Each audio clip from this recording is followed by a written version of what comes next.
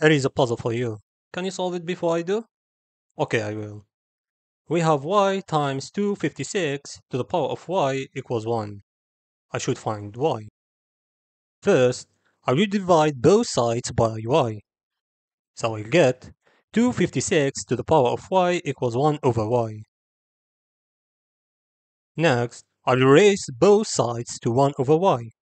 So we'll get 256 to the power of y times 1 over y equals 1 over y to the power of 1 over y.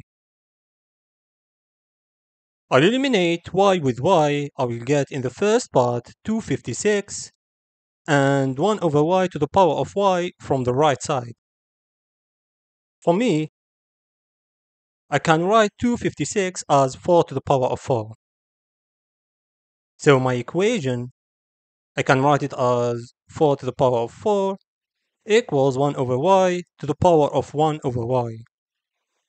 By identification, we will find 1 over y equals 4, and the last answer it will be y equals 1 over 4. I like when it works with me.